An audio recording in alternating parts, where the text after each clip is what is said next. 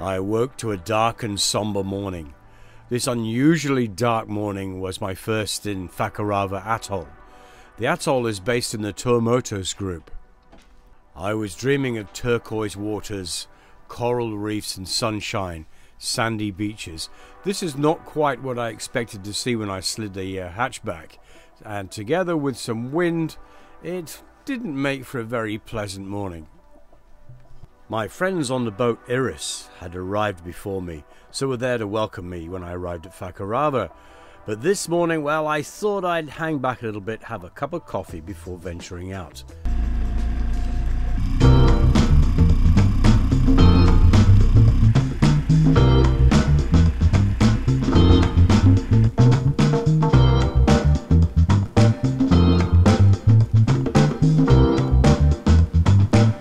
Nice to come ashore in a place like this where you can dispose of your rubbish properly. Went to the tourist office. I heard you could get internet there, and that was true. It was quite slow, as it always is in these places, and you had to sit outside in the rain. Lots to look at, bits of wood, and this sign which reminded people who lived there where they lived. Found the local post office, which was closed, had a big dish though, but I decided to go and look at some jungly bits in the jungle.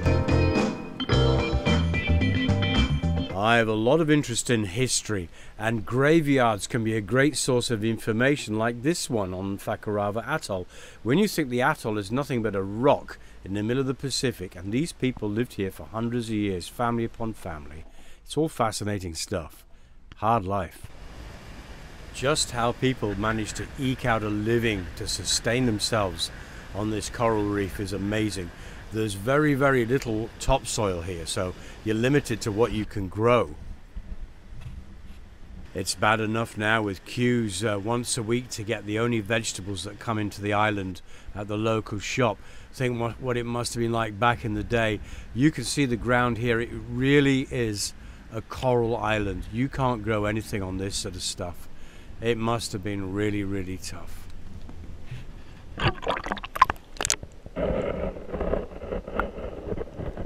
Found this little pathway that took me off the beach and up onto some scrubland. After a little walk through the jungly stuff, came across a compound with a tent and a few cabanas. Turned out to be private land, and the owner and his dog came up and promptly threw me off. I didn't get a chance to test this hammock or sit in this cool chair, so I just went off and hung out with these boys. Some of the foliage on the island is just amazing, like this fellow here. Here's a really cool tree. In fact, there's so much stuff on Fakarava that was cool. This clearing was cool. This garbage can is the coolest garbage can I've ever seen. How's that for cool? Then I saw this. Was this cool? I think it was probably some kind of monument. There was a nameplate on there, but I couldn't see any name. Probably some long dead, long forgotten politician. But with the trees blowing in the wind behind it, it looked pretty damn cool to me. Made my way back to the boat and the coast, and the sun had finally broken through, but I decided enough was enough. A good day, back on the dinghy and home for a cup of tea.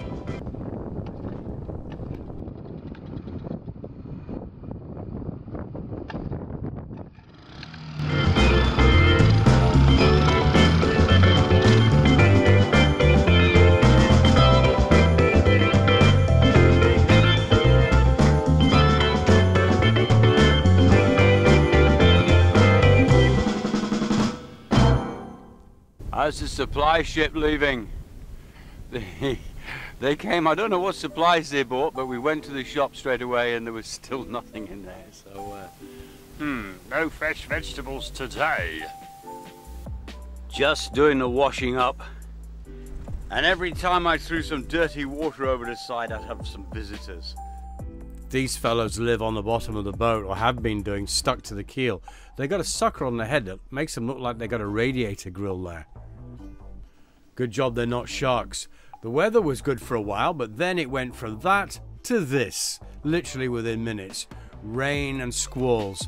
Notice I've got Tiny Shaddy actually on the deck and tied down, otherwise she just likes playing at being a kite. There's a ship coming into the anchorage. As long as they stay well away from me, that's fine. I believe it's the supply ship with fresh vegetables on board. With the weather outside being absolutely atrocious and the boat Iris getting a right good bashing there. That sounds a bit rude, doesn't it? It's time to come below and do some work in the dry. You may remember this. It's my old anchor stroke deck light made out of a jam jar, which I did some time ago. Decided it had finally had its day, had been leaking and stopped working. Decided to go plastic in an update here. Plastic jar with a stern light, which I bought and never used. I'm going to fit that inside. To go through the lid, I've got this little joint here with the cable running through. Put some, I think it's called TFT tape on it around the thread to stop any leaks. Yes! I'm a genius. The next morning there was a bit of wind around, but nevertheless clear skies and no rain, so decided to do some work on deck. I still had tiny Shaddy tied on there because, as I said before, she does like to fly and pretend that she's a kite, so she's better off like that. Taking a look at the non-working depth sounder unit, moisture in it. It's the second one that's happened to. That's a brand new unit from just last year. Oh well, nothing to be done there. Also looking at this, got a cover over the hole that was the window in my bimini. Got to get that fixed. And working out how I'm going to install an aerial tuner there under the arch. But all work and no play makes for a boring Seadog, so decided to get out again and do a little bit more exploring of the atoll.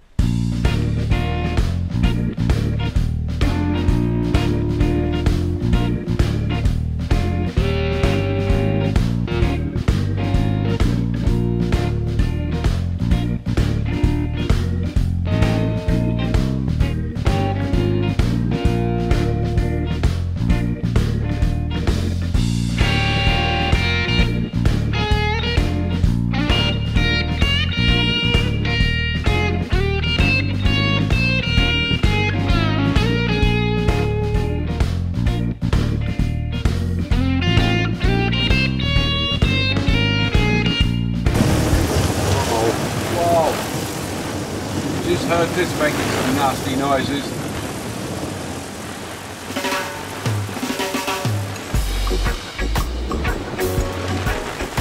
I was hoping with this beautiful sunset that we got at the end of the day, that's usually when they occur, by the way, that we were going to have a good day the following day, but that wasn't to be the case. So what I thought I'd do is show you how I did a bit of filming.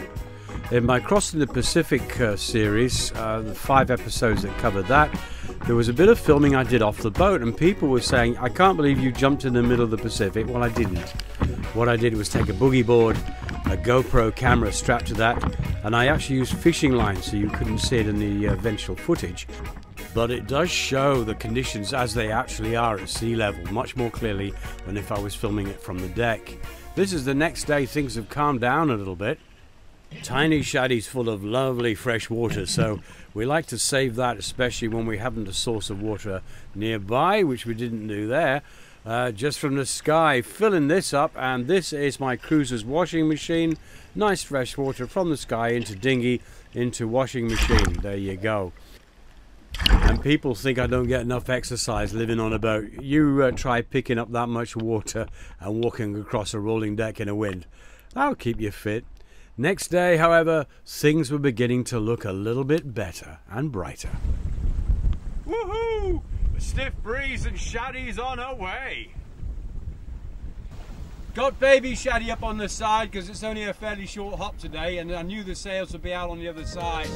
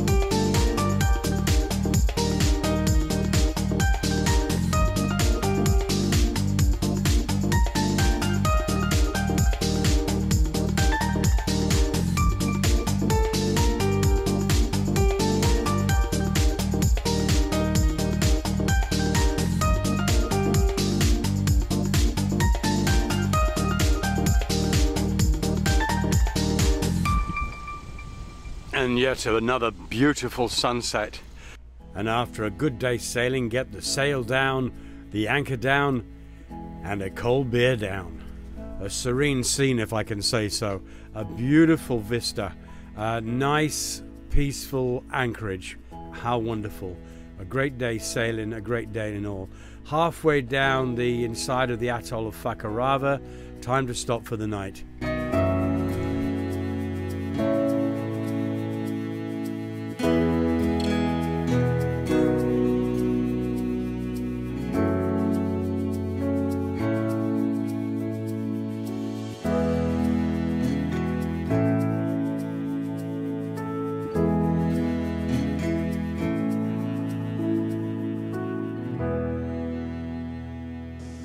Thought I'd give you guys a bit of a head up on where we are. If you look at the chart here, this is South America where my finger is, and where my other finger is, that's Australia and New Zealand.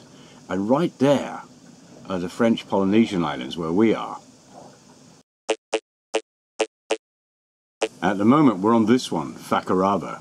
The whole thing is about 30 miles long by, I don't know, I think 7 miles wide. And it's a fringing reef.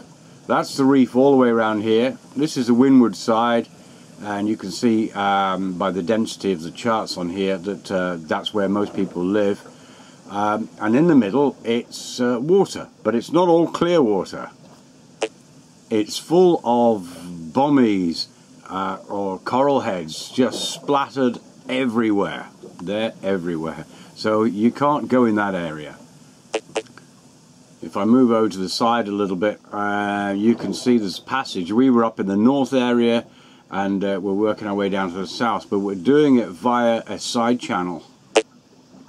On the east side of the atoll, you can see there's buoys marking the way, and that's pretty much where we are at the moment down here. As time is getting on, I think what I might do is make my way down to the south pass here. This is a part that I want to see because there's world famous diving with sharks in this passage, so that's what we want to do. Squall just came in. It's not often that I get to see an outside version of what's actually happening to me and Shaddy. This video was taken from my friends on Hdr-as, who were a couple of hundred yards, a few hundred meters from me. I was sort of anchored out in the outside part of the bay and was getting the worst of the weather. But I was hunkered down, I was safe, but you can kind of see just how miserable it is. And it was kind of miserable.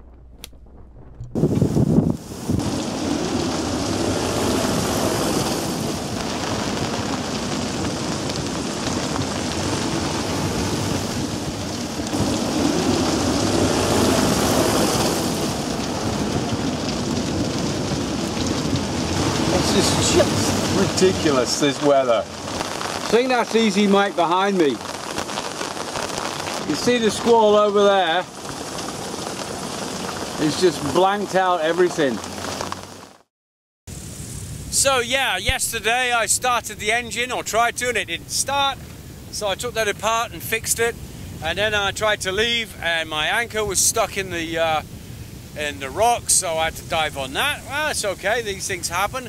But not the engine thing. This is a saga that's just going on. Chased after my friends. I made it all the way down to the anchorage, which is here. I haven't been able to get ashore. None of us have been ashore today, anyway. It's just, you can see a bouncer. Well, I could see. There are mooring buoys here. I didn't get one, but I was going to move to one this morning. Tried to start the engine wouldn't start. So I just set to it. Eventually I got it started. Mike came over and gave me a hand to turn the engine over while I bled it. This again is footage taken from across the bay by my friends on Hdr-as. You can see Mike coming across to help me. I gave him a call, said I needed his help to turn over the engine. I didn't expect him to come across while the squall was still going, but bless him, he did. Nice man. Thanks, Mike. I needed your help and you were there for me. I mean, yesterday's perfect. I got in at 5 o'clock. Absolutely perfect. Dropped the hook and had a beer. Talking of which, I made some bread today, by the way. That was good. That's about the only successful thing. Mind you, I got the engine started. Yeah. diesel tasting beer. Wonderful. Beer o'clock, ooh, beer o'clock, beer o'clock, ooh, beer o'clock, beer o'clock, ooh, beer o'clock, beer o'clock, ooh, beer o'clock, beer o'clock.